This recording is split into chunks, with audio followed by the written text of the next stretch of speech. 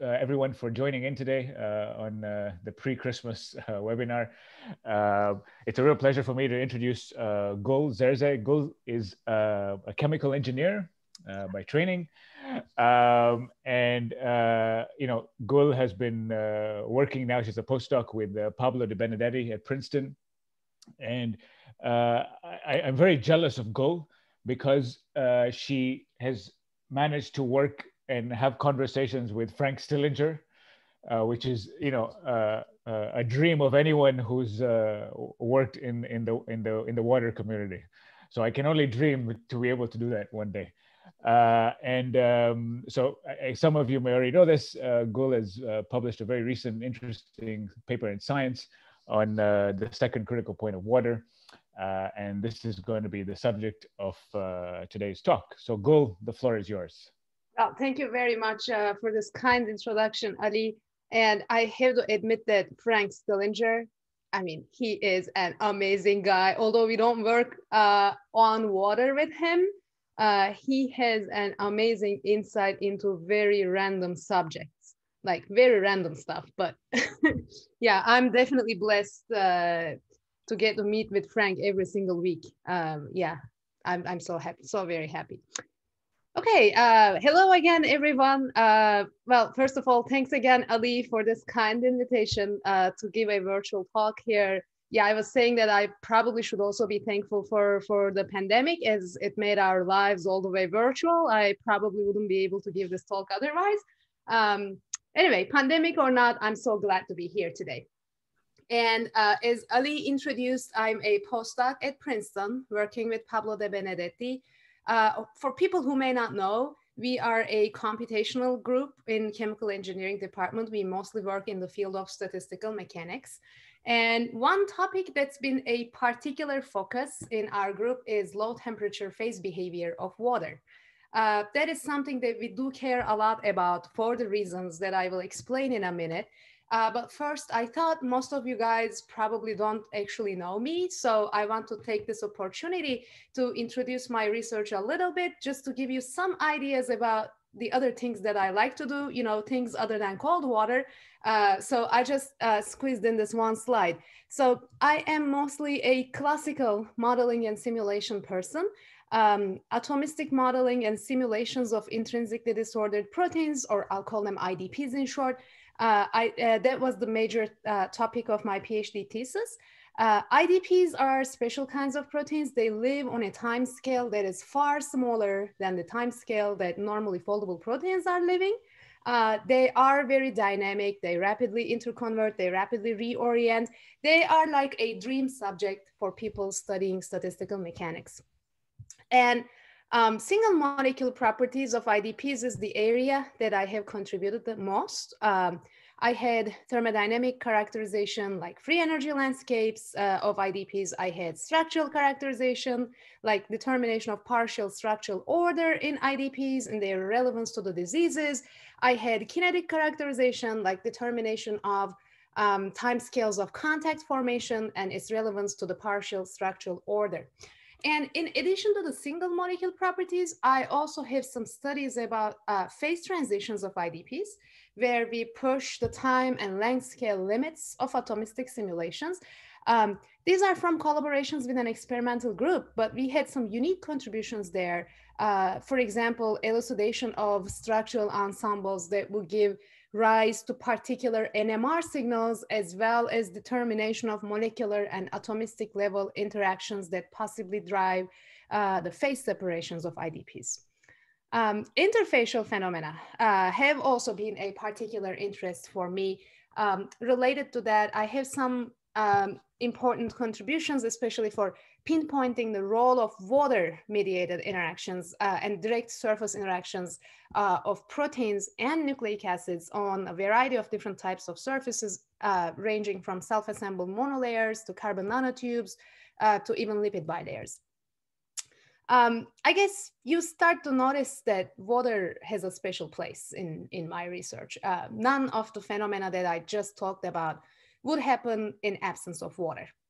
And all the modeling involved in my IDP research was about improved protein-water interactions. I have religiously used a model that improves protein-water interactions, and that model provides a far more accurate representation of unfolded and disordered proteins. So my special interest in water in the context of biological phenomena is, I think, what brought Pablo and me together. Since I joined in Pablo's group in late 2017, we obviously did some very fundamental research on pure water, which is the topic that you'll hear today. But in addition to that, we also worked on the curious case of biomolecular homochirality. And this is one of the most mysterious and interesting thing that I know about biomolecules. All biomolecules in our bodies are exclusively homochiral, but no one really knows where it originated from. Now, with this motivation in mind, we took a somewhat twisted approach and asked the question, what would happen if biomolecules were heterochiral? So we have some studies related to chiral perturbations to proteins where we looked at the folding transitions, and we found that even the simplest possible chiral perturbation modifies the folding equilibrium substantially. It's even possible to create a library of alternative protein folds by chiral modifications. Okay, I guess I took enough time to walk you through my past experience. I will be more than happy to talk more about any of these subjects later, if anyone is interested in. But for now, let's go back to our actual business, pure water. Like I said, none of the biological phenomena that I found very interesting would happen in the way that we know without water. So there must be something that makes water very special. And I'm pretty sure you already know that there are a lot of things that make water very special. When we look at the physical properties of water, we see that they are fundamentally different from those of most other substances. I guess the most familiar one is the volumetric anomalies of water. By which what I mean is water shows a maximal density at 4 degrees Celsius. This is obviously at ambient pressure, but it is not just that. Thermodynamic response functions of water, such as isothermal compressibility and heat capacity, also show abnormal behavior. As opposed to the response functions of a simple liquid, which would just decrease as temperature decreases, those of water increase as temperature decreases. So this is very curious and obviously abnormal behavior, because each response function is associated with fluctuations in a thermodynamic quantity, and even the common sense tells us that they would just decrease as temperature decreases. And thermodynamic consistency demands that they cannot keep increasing indefinitely together. They either have to pass through a maximum and then decrease, or they will diverge. And this divergence argument tells us that there must be a critical point, a point of singularity, presumably located at deeply supercooled conditions. Like this. According to the critical point hypothesis, there is a pressure where the response functions diverge as temperature decreases. And this pressure would be the critical pressure, and the temperature at which the response functions diverge would be the critical temperature. TC and PC together as a state point, they would be the point of singularity. In other words, the critical point. Now, only little problem is this argument is impossible to justify or falsify to the current experimental technology, because ice nucleates too fast before any measurements can be done in the supercooled liquid. So this is the reason why, well, one of the reasons why molecular simulations are extremely important in this field, because simulations don't necessarily suffer from the same problem. I can keep water as a supercooled liquid in my simulations for a long enough period of time to make reasonable measurements. Now, before going any further, I want to talk a little bit about what would be the significance of this critical point if it exists. To understand that, I like to take a look at this phase diagram of water. That's for non-crystalline water. It means it excludes the solid states, but it includes metastable liquid states. Now, critical points mark the termination of phase coexistence lines. This one, for example, this is the well-known first critical point in water that terminates the vapor-liquid equilibrium. And this is where the hypothesized second critical point is. Now, according to the computational findings, this critical point terminates the coexistence of a low density liquid and a high density liquid. Now, I'm telling hypothesized critical point, and I'm also telling according to the computational findings, because there is no rigorous experimental proof that shows the coexistence of these two liquids. Well, I guess I had to say there wasn't until very recently, because this past month, Nielsen and co-workers created another magic and prepared samples of supercooled high-density liquid water. And they have observed that it discontinuously transitions from high-density liquid to low-density liquid. And this transition happens on a time scale that is orders of magnitude smaller than the time scale of crystallization. Now, I'm not an experimentalist to reveal all the tricks that they have done, but I can imagine that it must be an ultra fast heating because they obtained the high density liquid from high density amorphous ice in a pressurized tiny container. And then as they allow the expansion, isothermal expansion, they have observed a discontinuous shift from low density liquid to from high density liquid to low density liquid. So this was a major breakthrough, implying the coexistence of these liquids and therefore the presence of critical point as well. But it is still not a rigorous proof of criticality. Proving criticality is still very important because it would be the criticality that explains the anomalies of water, like the increase in response functions as temperature decreases. So experimental illustration of coexistence of these two liquids was very recent, but the coexistence of the glassy versions of these liquids have been shown for a while ago. In mid-1980s, before I was born, Mishima and co-workers obtained the amorphous ice by pressurizing the ice crystal, and then they observed a first order like phase transition from low density amorphous ice to high density amorphous ice. And in 1992, Gene Stanley and co-workers formulated the second critical point hypothesis based on the series of MD simulations that they have with the ST2 model of water, where they found an evidence of first order like phase transition from low density liquid to high density liquid. And in this scenario, the liquid-liquid equilibrium line has been obtained simply by extending the LDA-HDA coexistence line into the lower pressures and higher temperatures, exactly as outlined here. So later on, of course, ST2 became a favorite model to study this interesting phenomenon. Like many people work further on ST2, and eventually unambiguous proofs of metastable criticality have been shown for this water model. This was the only water for which the criticality has been proven, including all other computational waters and real water as well. But there was a fundamental reason why we were not 100% satisfied with these findings to say, yes, this must be the scenario in real water. And the reason lies in the model. This model, ST2, is known to overstructure water. What I mean by overstructuring is being overly tetrahedral.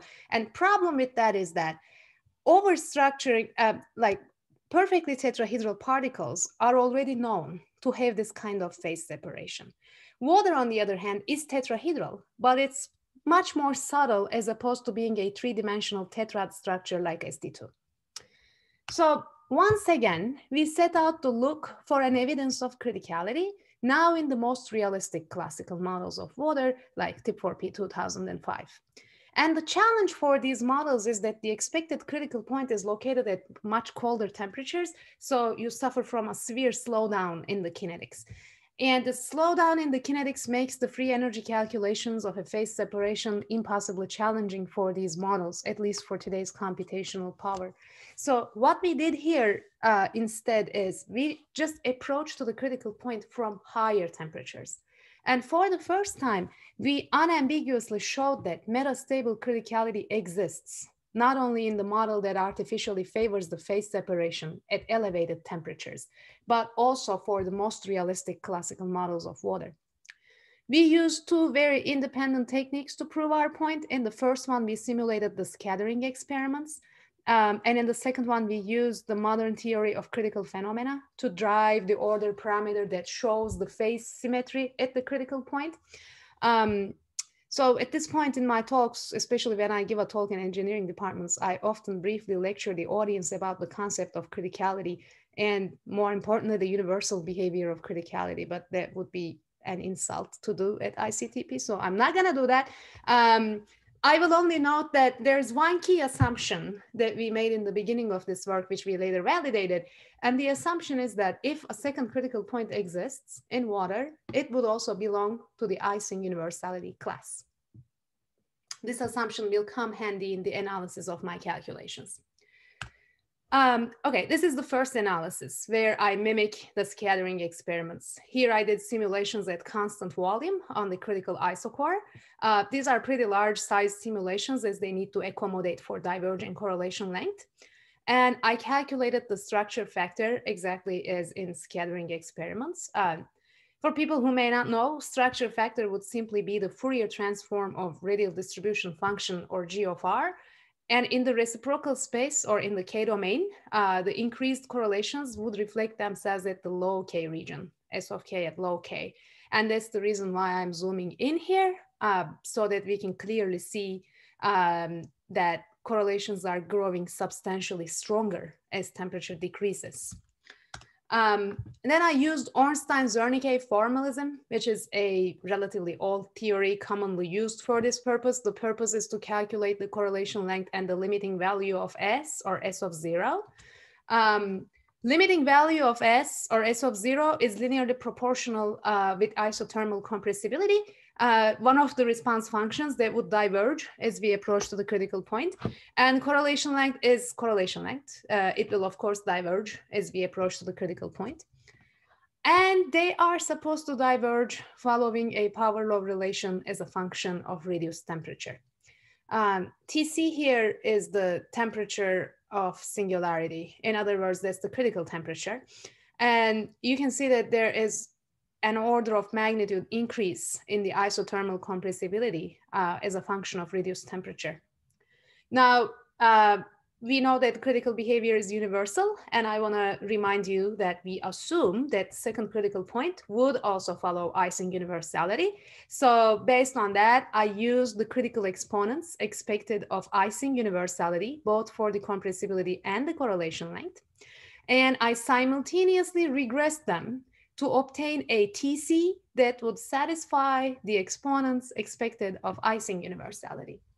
And you can see that I obtained pretty high quality fits. The lines are fits here and symbols are simulation data. And I got a TC of 173.3 Kelvin.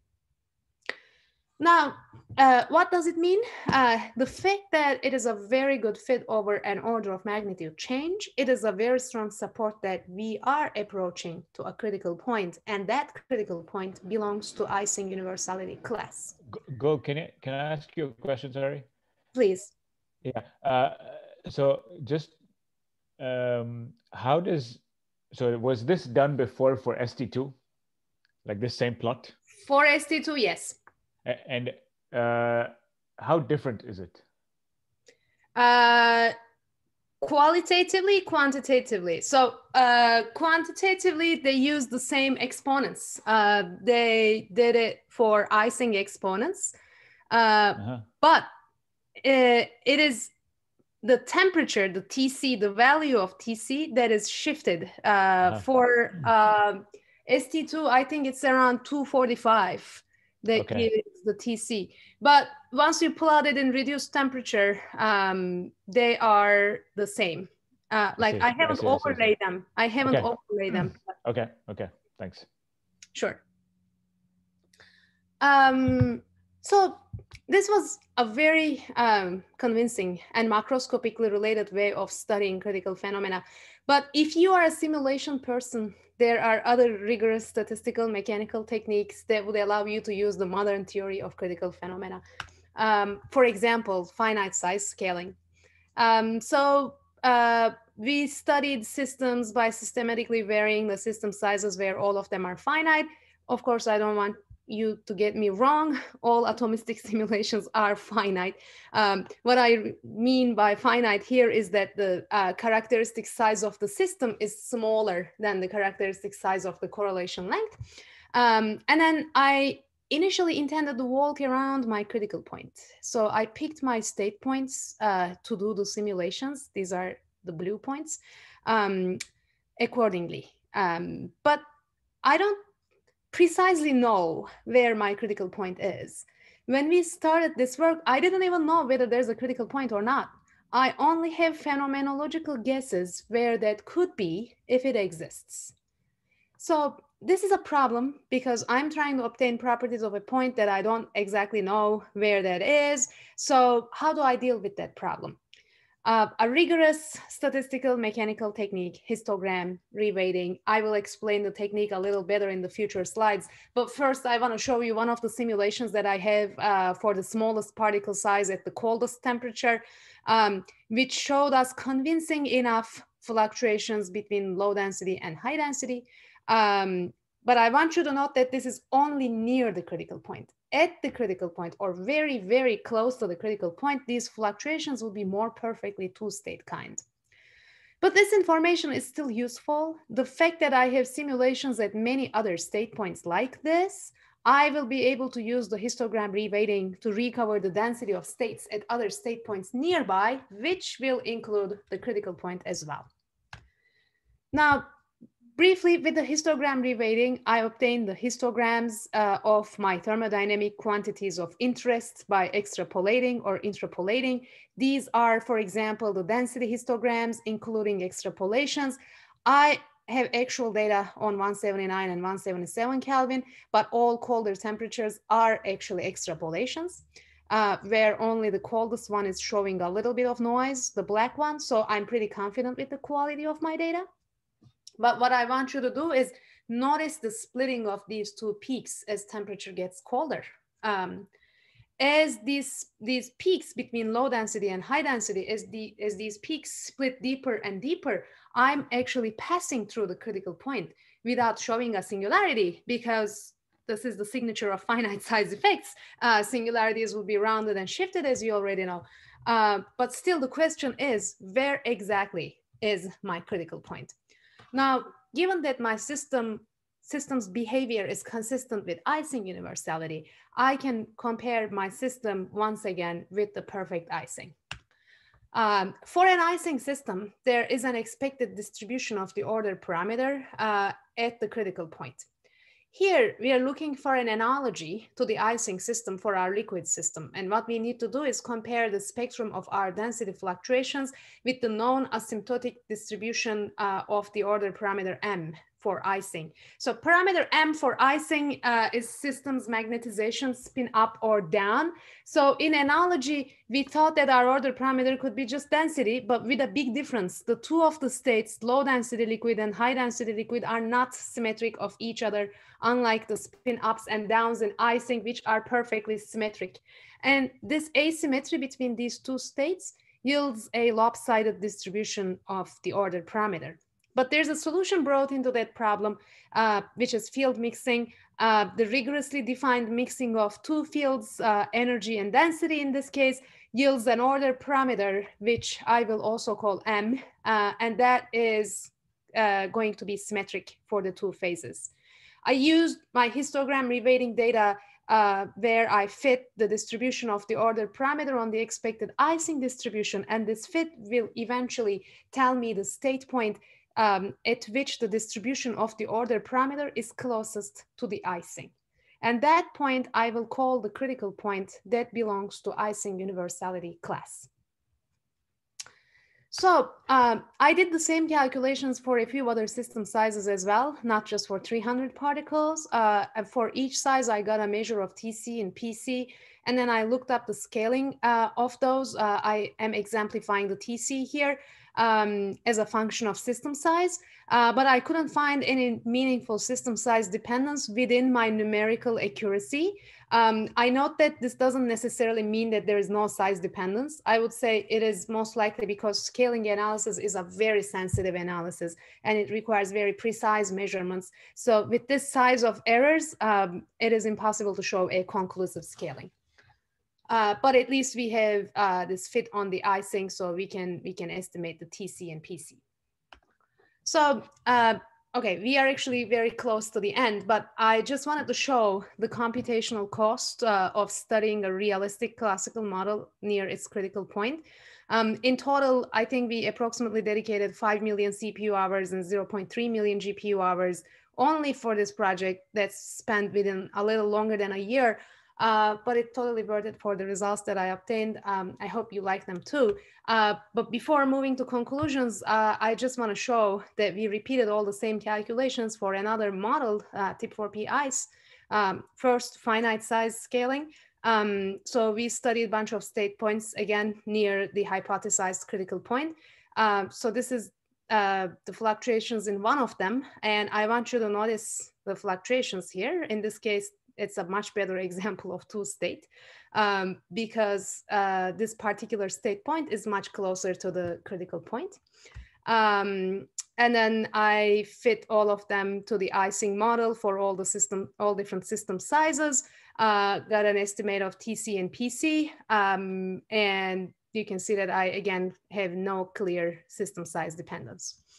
Then I repeated the structure factor calculations as well for tip4p Ice, the substantial growth in the correlation length as temperature decreases. And I got the correlation length and the compressibility from Ornstein-Zernike, and I again simultaneously regressed them using the exponents expected of Ising. And I got high quality fits, and I got a TC of 188.6 Kelvin. This estimate is not very different than the estimate that I have from finite size systems. So bottom line is we were able to unambiguously show from two very different ways that these two classical models of water have a liquid-liquid critical point that belongs to Ising universality class. The significance of this work is in the reliability of these models. With this work, we essentially showed that it is not just ST2 that has a metastable criticality. Instead, these two classical models of water that are widely regarded as to be among the most realistic ones, they also have a liquid-liquid critical point. Still, this doesn't necessarily conclude about real water, but it definitely brings us one step closer to the real water. This work is published in Science, as Ali said, in the summer. I hope you enjoyed as much as I did. I'm blessed to work with this couple of people in this work. Pablo is my postdoc advisor, and Francesco Shortino of Sapienza University of Rome, Pablo's long-term collaborator. And I again thank all of you for paying attention. It was great to connect with ICTP, and I will be more than happy to take any questions you might have. Thank you very much, Gul, for that great presentation. I have a virtual clap for you. Okay, so we have lots of time for questions. I have many, but I will wait for the audience to start. So if you have a question, go ahead and unmute yourself and ask away. Yes, I take the opportunity. I have questions related with the densities profiles that you show. I guess that they are global densities. Yes, you are just measuring the density of the box that you are simulating, right? That is correct, yes. Okay, is there any correlation with some kind of microscopic measures of the density like D5 or something like that? That's a good question. Let me stop sharing for a moment and I'll share back in an instant. Let me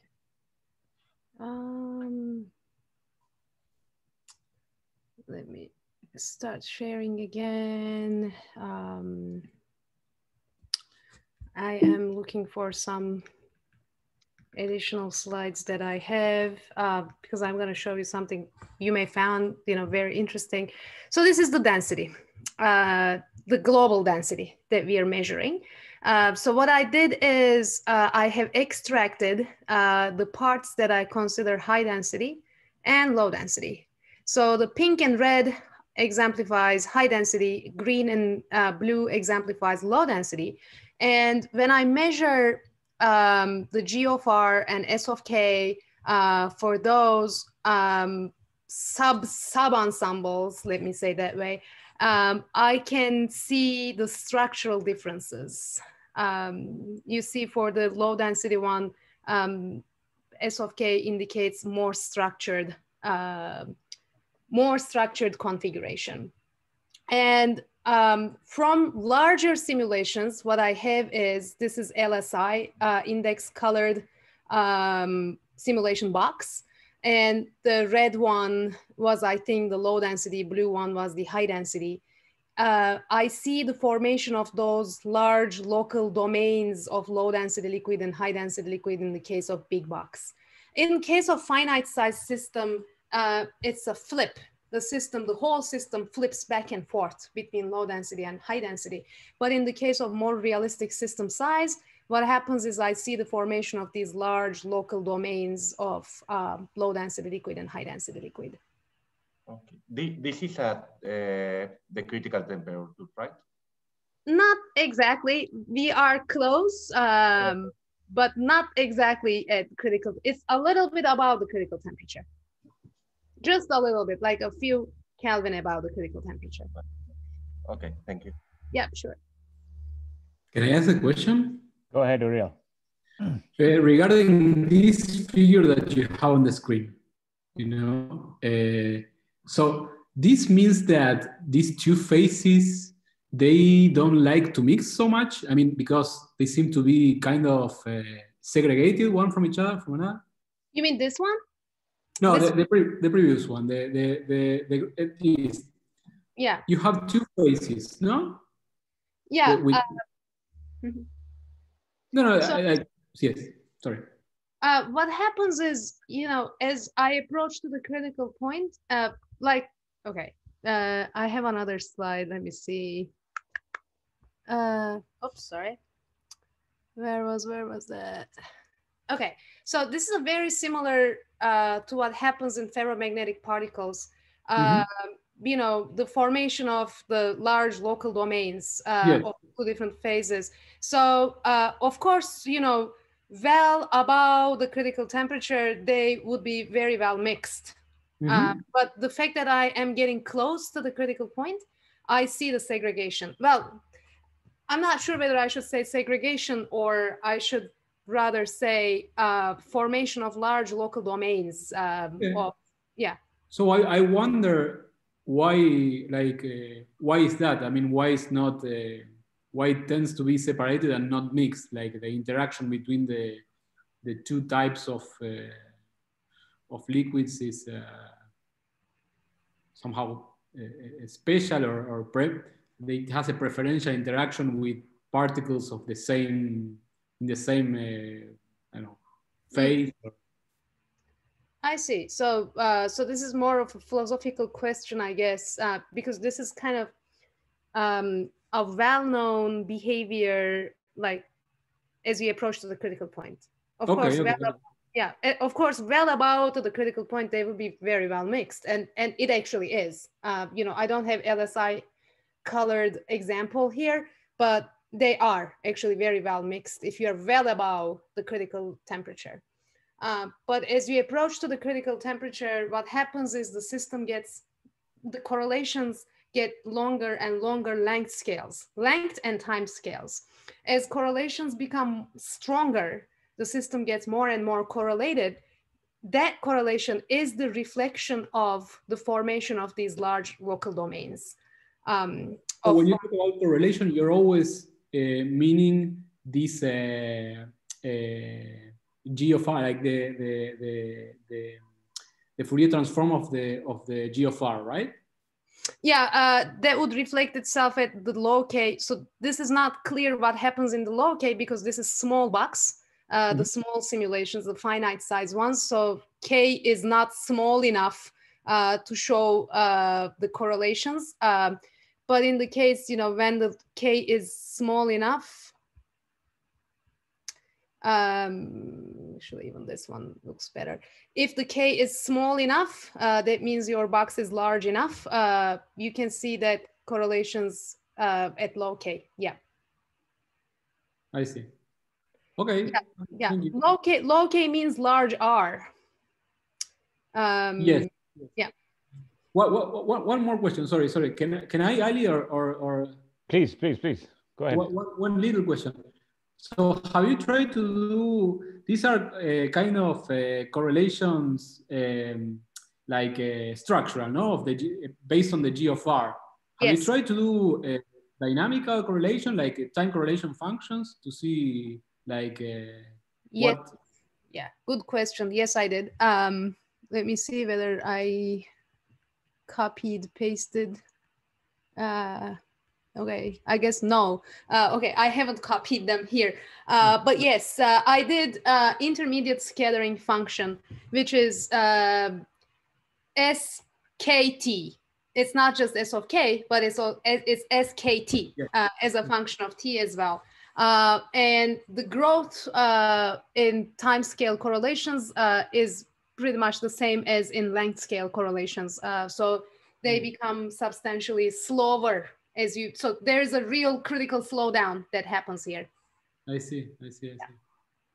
Oh, nice, thank you. Sure. Okay, maybe I can, okay. Sorry, if someone wants to. Yes, hi. Yeah, go ahead, Edu. Yeah, so I'm a bit curious about this histogram reweighting technique. How does the error propagate when you try to infer the histogram of the lower temperatures from that of the higher temperatures? Yeah, I think this is a great question. So the way that I check the errors, the quality of my histogram reweighting data, I looked up the noise because as you extrapolate further and further, of course, you cannot cover the entire range, every single temperature, every single pressure you cannot cover. There's a limit. And that limit, I thought, is you're going to understand that you approach that, you're getting to that limit as you start seeing the noise in your extrapolations. Data starts to be very noisy. So this was my sense of the error.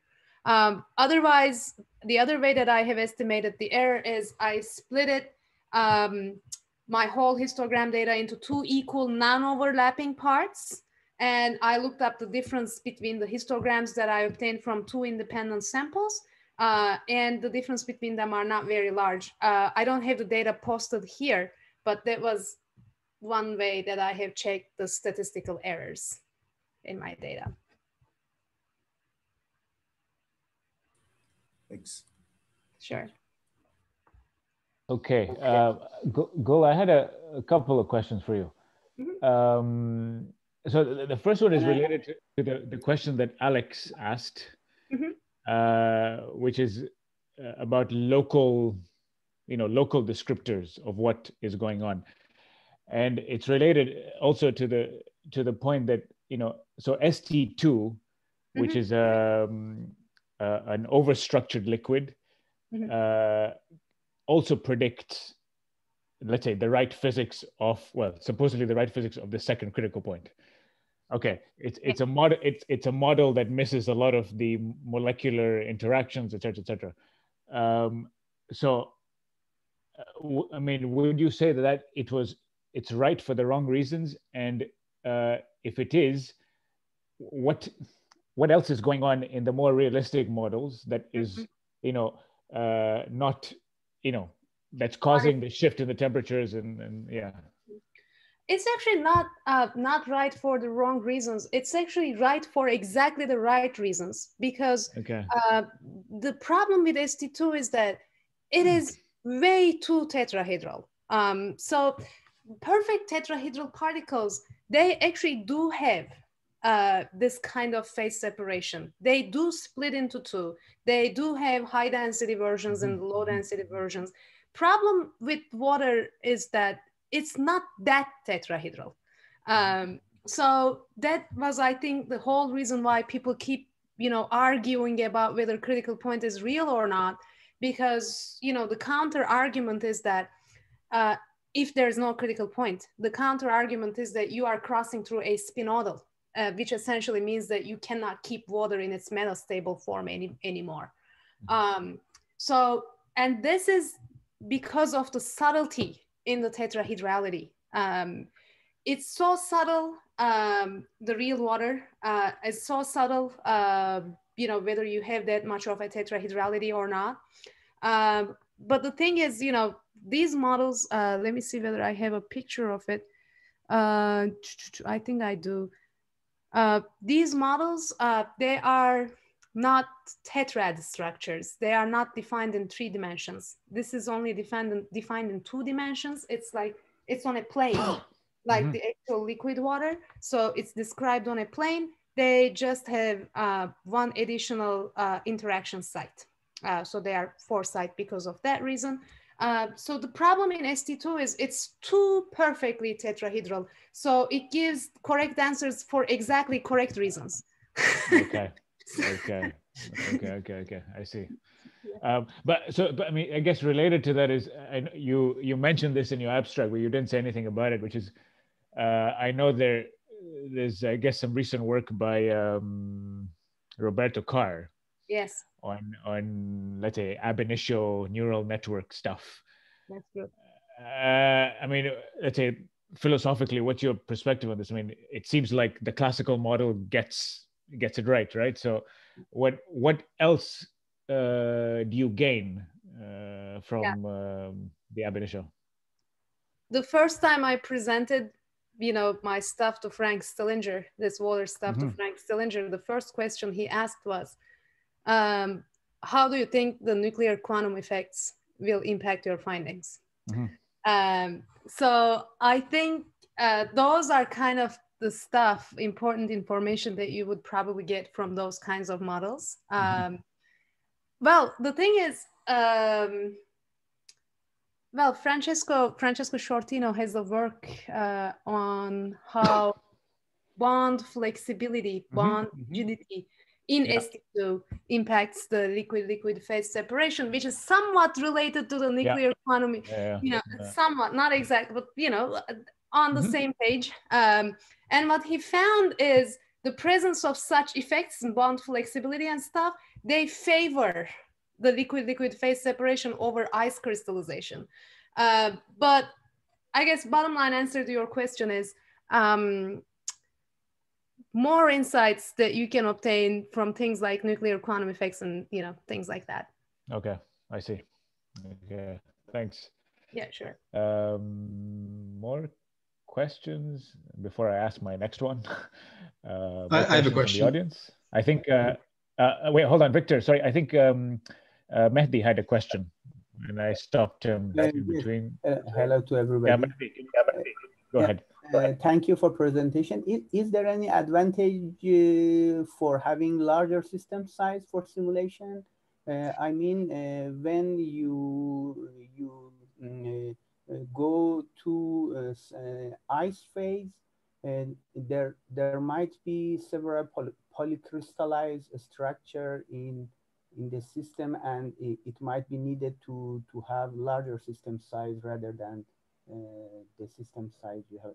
Do you have any comment? Thank you. So I think, yes, you're absolutely right in that. But thank God I don't work on ice crystallization. And it would be a much bigger of a trouble to try to nucleate the ice in a bigger system size. So in my case, in the liquid system, the benefit of having a more realistic, when I say more realistic, a little more away from the finite size, is that you can actually show the growth in the correlation length. So to get something like this, you need to have a large, very large system size, because in the finite size systems, exactly as I showed here, what happens is the correlations are cut here. So you cannot get any useful information about the correlations in your system. And also as a result of the finite size effects, what happens is your system flips back and forth between the high density and low density. And as opposed to that, what happens in a large system is a real phase separation, like formation of an interface. Instead of phase flip, what happens is there would be a formation of an interface, and the box will split into high density liquid and the low density liquid, which I didn't observe because I didn't do simulations beyond the critical point. Well, I can't, it's just so slow. I can't do that. But I hope this kind of answers your question why, what would be the benefits of having a larger simulation box. Okay, thank you. Thank you very much for your answer. But when we are talking about interface, it might be a closed shape for a given interface, and it might be needed to consider kind of large system. So it might be, I don't know. No, we have to. We actually have to. Like I said, in a finite size system where the size of the system is smaller than the size of the correlation length, what happens is system flips back and forth. There's no interface formation. For interface formation, we absolutely need a much bigger simulation box. Yeah. Okay, thank you very much. Sure. Victor? Victor? Hi. So I have a question. You keep talking about high density and low density liquids, but do you ever actually see ice formation? You say you don't study the nucleation, but does it ever occur? And do you look at any time resolved properties that can tell you how solid like you are? Yes, let me see whether I have those here. Man, I have all of them here somewhere. Let me find it. Okay, I have to pull it up from, I didn't want to do this, but okay. I guess we have to, let me see the supporting information. I looked up some properties. There's the supplementary. Let me click on PDF. Because in the supplementary, I have measured some quantities, supplementary materials, there you go. I measured some quantities that are related to ice formation. There you go. So we checked for cubic ice, hexagonal ice, clatrate, interfacial ice, and we found, very small fraction of molecules that forms ice in my box. And this is kind of good news for me because if it forms once, you cannot stop ice growing. So I'm glad that they didn't nucleate any ice during the time that I performed the simulations. Yeah.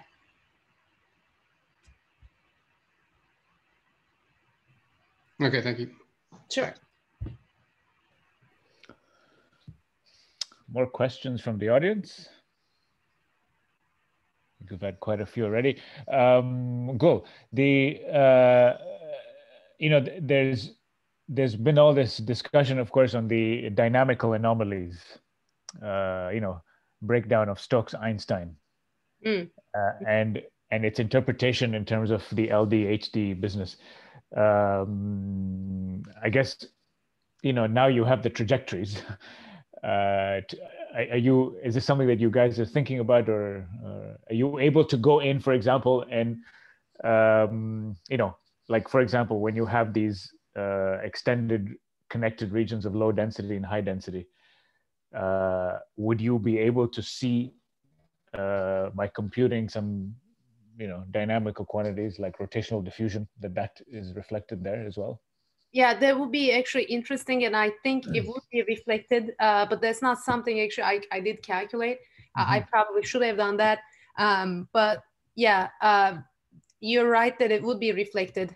It's just I didn't Yeah, no, I know. It's already a monster of a project anyway. But so I guess, yeah, the challenge is that, yeah, I guess converging dynamical quantities would be even harder.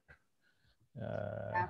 So, Yeah, yeah. yeah, actually, so those, speaking of those dynamical stuff, now that I pulled up the supporting information already, I can show that, you know, the SKT stuff, and you can see the time scale of relaxation. Yeah. So this one, the smallest, well, smallest K vector, of course, is the slowest one, because that's the largest, longest length scale correlation. And it takes, you know, it's the slowest one. So let me see, which temperature was this? So this was at 183, which is fairly above the critical point, I need to say, because critical point is 173 Kelvin. So this is 10 Kelvin above the critical point. And even at the 10 Kelvin above, you see that the, you know, the time scale of relaxation is on the order of microseconds or tens of micro, you know, between microseconds. Very good. Okay. Yeah. So can you go back to this the slide where you show the structure factor in G of R? G of R of the small systems, or the, first let me find the this one? Yes. Mm-hmm. And do you have an idea of qualitatively, like when you visualize the, I mean, the structures in the high density or the low density? Mm-hmm. Do you have an inkling about what is different between the two? Yeah, so these are actually the snapshots that I pulled up from my simulation boxes. So the low density one is the one that is beautifully coordinated, tetrahedrally coordinated one. The high density one is 4 molecules in the first solvation shell, 4 molecules plus 1 more squeezed itself in, breaking the hydrogen bonding network. So, you know, it overcrowded here, but so that's the reason why this is called enthalpically stable. This is entropically stable. This is more, yeah. So this is, so it's defective, like there's a lack of a hydrogen bond? There's a lack of a hydrogen bond, but at the cost of introducing 1 more molecule to the first solvation shell. First neighboring shell, whichever solvation shell is not a correct. Solvation of water is not a very good term probably, but first neighbor shell, the first neighbor. Yeah. So, but in terms of the geometric definition, you would still find, would you find that it's over coordinated, or would you, or that it's under coordinated here? Well, this is what happens. Well, I wouldn't say over coordinated, because this is actually what I mean when I said it's subtle. It is coordinated, but it is, in terms of individual molecules, it is described by a single plane, not 3-dimensional. You know, the individual molecule itself is not 3-dimensional tetrad.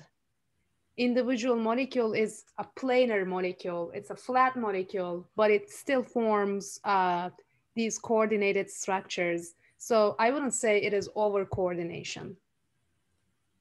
Okay. Yeah. Thanks. Sure. More. Did you look at the lifetime of these hydrogen bonds? That would be actually quite interesting to do lifetime of the hydrogen bonds, but I didn't. But it would be quite interesting to do. And actually, there are some folks in the lab right now who are doing it for other purposes, not for proving the criticality, but for other purposes. They are looking at the lifetime of hydrogen bonds. Do you have the diffusion constant between the high density and low density liquids? I don't have this either, but let me think. I did calculate the diffusion constant at some point, and I have seen that beautiful ballistic part, the diffusive part, but I didn't have any rigorous analysis of diffusion between high density to low density, but I'm not sure whether it relates to the criticality though. But yeah, I don't have it. Okay. More questions?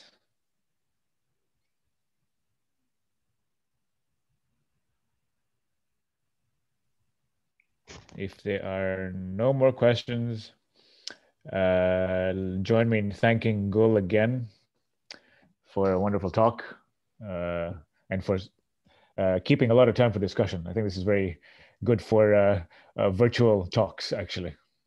Very short, but more time for discussion. Yeah, I'm so very happy to receive a lot of questions from you guys. I guess this is first time that I'm receiving that many questions, and I'm very happy with that. I think it stirs a lot of, beautiful discussions and further thought. Yeah. About the I have something that came to mind. So, going back to the beginning of your presentation about your, let's say, your other problems that you've been interested in, water interfaces, proteins. What are the implications of, let's say, these findings on water? I know it has implications. For example, water under confinement, right? Yeah, yeah. But can you say something about that? So the thing that we broadly call hydrophobic effect is technically arising from this. Arising from the same reasons. The reason is water being tetrahedral. So I think this is the most, important implication that I can immediately think of. The thing that's been broadly described as hydrophobic effect. It's very similar to what you said about confinement and, evaporation of water between the plates. So yeah, those arise for the same reasons. For the reasons that water is tetrahedral. And the argument about the critical point, whether it exists or not, like I said, the counter argument is spinodal. You're crossing through a spinodal. But the thing is, we wouldn't see, in the case of, but okay, if you're approaching the spinodal, you would also see those increase in the response functions as temperature decreases. You would see more or less the same thing. But what you wouldn't see is an Ising-like scaling. Ising-like scaling only happens if you are approaching to a true critical point. And you need to get close enough to the critical point to be able to see an Ising-like scaling. Unless you are very, very close to the critical point, you would see more like a mean field, scaling instead of an Ising one.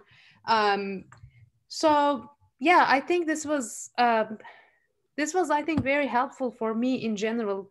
Phase transitions, I'm so happy to be able to, develop analysis techniques for phase transitions because they happen pretty often in biological systems too. Yeah, sure. Yeah. No, very nice. Very cool. Okay, very good. Well, thank you very much, Gul. Thank you all for joining in today. And I guess it's happy holidays to everyone. It was my pleasure to be here, and happy holidays, everyone. I thank all of you for your attention and for the beautiful questions that you have asked. Thank you for joining us, Gul. Thank you for closing the tough year. Yeah. Yep. Bye. All right. Take care, guys. Thanks. Happy holidays. Happy holidays. Bye. Thanks a lot.